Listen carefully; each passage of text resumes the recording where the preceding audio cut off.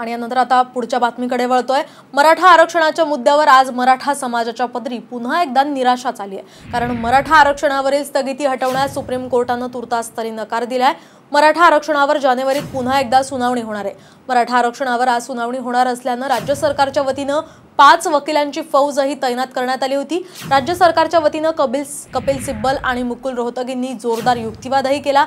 आरक्षणावरील स्थगिती चुकीची असल्याचं पटवून देण्याचा प्रयत्न रोहतगींनी केला, तर कोर्टासमोर इतर राज्यांचे दाखले सुद्धा मांडण्यात आले। मात्र कोर्टाने स्थगिती हटवण्यास नकार दिलाय। त्यामुळे आता मराठा समाजाला पुन्हा एकदा 25 जानेवारीची वाट पाहावी लागणार आहे।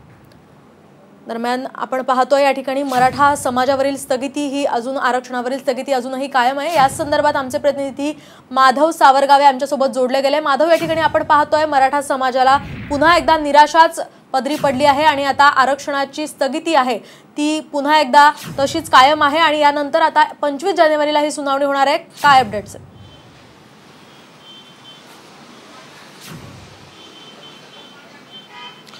मोहिनी, मराठा समाजाला आणि राज्य सरकारला हा आजचा धक्काच आहे।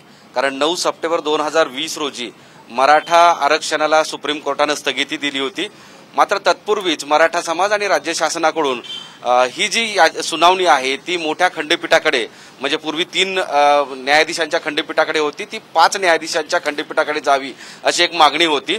ती मागणी त्यावेळी 9 सप्टेंबर 2020 रोजी मान्य करण्यात आली। मात्र ती मान्य करत असताना सध्या जे राज्यामध्ये सुरू होतं, त्या काळात जे सुरू होतं मराठा आरक्षण SABC, त्याला मात्र सुप्रीम कोर्टाने सर्वोच्च न्यायालयाने स्थगिती दिली आणि त्यानंतर संपूर्ण महाराष्ट्रामध्ये मराठा समाजाला प्रचंड धक्का बसला होता। आणि आपण पाहिलं होतं की त्या काळात सुद्धा मराठा समाज हा आंदोलनामध्ये उतरण्याच्या तयारीत होता। मात्र ही पुढचा टप्पा म्हणजे आजची सुनावणी होती। आज सुनावणी झाल्यानंतर या सुनावणीमध्ये मराठा समाजावर जी स्थगिती मिळाली आरक्षणाला, ती आरक्षणावरची स्थगिती दूर होईल, ती उठेल अशी अपेक्षा होती। आणि त्याच ताकदीनं राज्य शासनाच्या वतीनं वकिलांची फौज आम्ही उभी करतोय असं स्वतः या उपसमितीचे अध्यक्ष अशोक चव्हाण यांनी सांगितलं होतं की मोहन राज्य सरकारच्या वतीनं तसं नमूद करण्यात आलं होतं। सोबतच मराठा समाजातले वेगवेगळे जे प्रतिनिधी आहेत, याचिकाकर्ते आहेत, विनोद पाटील असतील किंवा इतर याचिकाकर्ते आहेत, त्यांची एक अपेक्षा होती, आशा होती की आजच्या सुनावणीमध्ये स्थगिती दूर होईल आणि यापुढची मराठा आरक्षणावरची सुनावणी ही 5 न्यायमूर्तीच्या खंडपीठामध्ये सुरू राहील। मात्र आज तसं घडू शकलं नाही आणि त्यामुळेच एकतर निराशा झालेली आहे, सगळ्यात महत्त्वाचं म्हणजे धक्का बसलेला आहे। आता यातून आत्ताच आपण थोड्या वेळापूर्वी विनोद पाटील जे मराठा समाजाच्या याचिकेवर अनेक वर्षांपासून काम करतात, ते सुप्रीम कोर्टामध्ये त्याबरोबर उच्च न्यायालयामध्ये त्यांनी स्वतःहून याचिका दाखल केली होती। त्यांनी असं सांगितलं होतं की या सगळ्या निर्णय प्रक्रियेमध्ये सरकार जबाबदार आहे। सरकारने लॉकडाऊनच्या काळामध्ये जे व्हर्च्युअल सुनावणी झाली होती सर्वोच्च न्यायालयामध्ये, त्याच काळामध्ये जर सिरियस घेतलं असतं तर ही आजची वेळ आली नसती।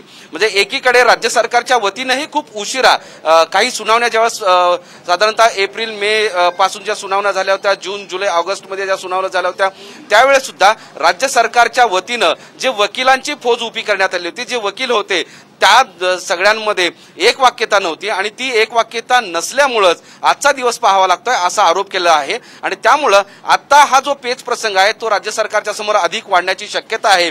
आता मराठा समाजाला आणि राज्य सरकारला 25 जानेवारीची वाट पाहावी लागणार आहे। ती वाट पाहण्या अगोदर 18 जानेवारी रोजी सर्वोच्च न्यायालयामध्ये पुन्हा राज्य शासनाच्या वतीनं जे याचिकेला आव्हान देणारी जी लोक आहेत त्यांना सगळी कागदपत्र दाखल करावी लागणार आहेत आणि मग त्यानंतर ही रेग्युलर सुनावणी होईल। आता त्या सुनावणीमध्ये खरंच मराठा समाजाच्या आरक्षणावरची स्थगिती उठेल का याकडे सगळ्यांचं लक्ष असेल। मात्र या 1.5 महिन्याचा जो काळ आहे तो सरकारची परीक्षा घेणारा असेल आणि यातून सरकार कसं बाहेर पडणार, यातून काय तोडगा काढणार हे पाहणं महत्त्वाचं असेल। मोहिनी, नक्कीच माधव, दिलेल्या सविस्तर माहितीबद्दल धन्यवाद। तर आपण पाहतोय या ठिकाणी यानंतर राज्य सरकार समोर मोठं आव्हान असणार आहे मराठा आरक्षणासंदर्भात, कारण की आता मराठा आरक्षणाच्या समन्वयकांनी त्यांच्यावर आरोप केले आहेत।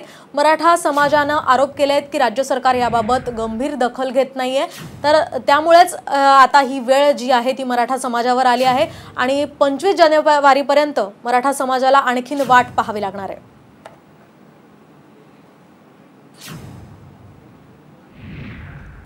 दरम्यान मराठा आरक्षणाबाबत राज्य सरकारकडे कोणतीही रणनीती नाही, मराठा आरक्षणाबाबत सरकारनं गांभीर्य दाखवलं नाही असा आरोप मराठा नेते विनोद पाटील यांनी केलाय। आता राज्य सरकारनं विशेष बाब म्हणून सरकारनं तरतूद करावी आणि मराठा विद्यार्थ्यांना दिलासा द्यावा अशी मागणी विनोद पाटील यांनी केली आहे।